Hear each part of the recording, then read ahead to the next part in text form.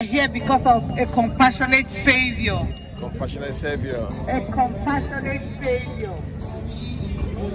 God's love is compassionate towards us and our actions. God's love towards us is the death on the cross, and that came through compassion. God loves you. God loves you. God loves you. The death of Jesus on the cross is a show of love, a show of compassion, a show of an acceptance, a show of help. The death and resurrection of our Lord and Savior Jesus Christ on the cross was a show of compassion, a show of understanding, a show of love like never before. The death of Jesus on the cross is an acceptance, is an acceptance of us. God accepts us. When the Jesus was when Jesus died, He didn't ask anybody to change before He died. He didn't ask anybody to do anything. He died because He knows that salvation comes only by His death. Salvation came only by His crucifixion on the cross and His resurrection from the dead. That is what Christianity is about. The death, resurrection, and ascension of Jesus Christ into glory. God loves you. God loves you. It's proven by the cross. The love of God is proven by the cross. Everyone that came to Jesus in their times of distress and sorrow, He has helped everyone, and He will help you again today. That's why we are out. People who were sick, who were depressed, all came to Jesus, and He healed them all.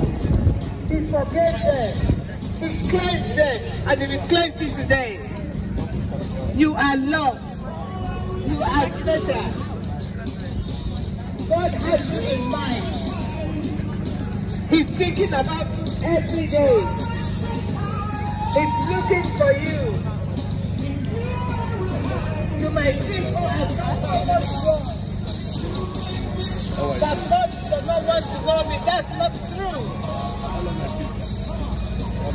Because on the cross, Jesus asked God to forgive them, but they know not what they do.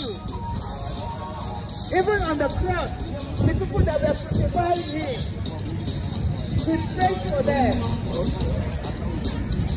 So irrespective of what it is that God is doing, God loves you.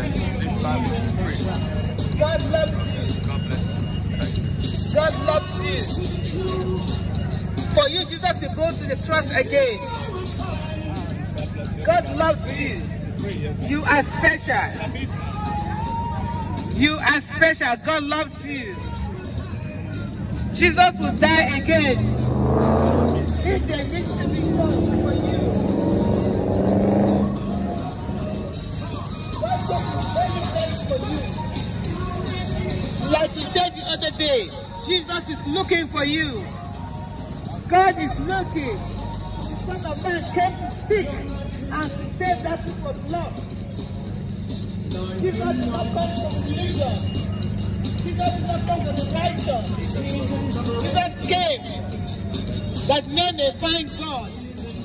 Jesus came to bridge the gap again so that humanity can find God.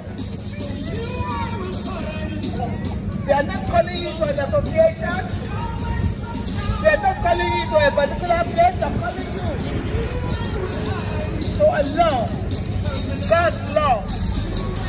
God so loved you. He's still in love with you. God so loves you. He's still in love with you. Irrespective of all your atrocities, God still loves you.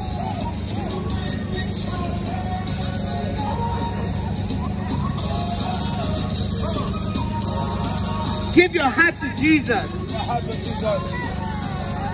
And the only way to do that is an invitation. Lord Jesus, I'm sorry for my sins. I ask you to come into my heart. Be my Lord and be my Savior.